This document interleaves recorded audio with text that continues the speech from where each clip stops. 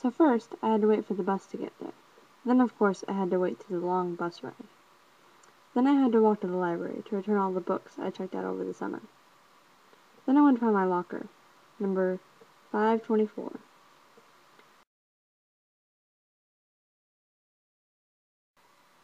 Then I went to first hour math, where I filmed this awesomeness.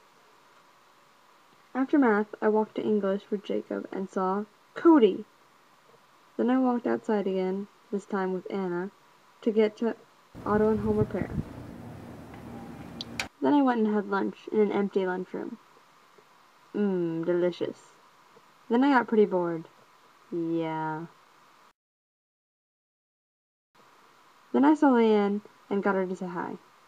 Then I went outside to wait by the flagpole for my bus, which eventually arrived. And it took me to Herndon! Sadly, however, all I have from Herndon is this clip from outside my classroom and 2 pictures, but it was awesome. Afterwards, I got back on the bus, and that was pretty much the end of my day.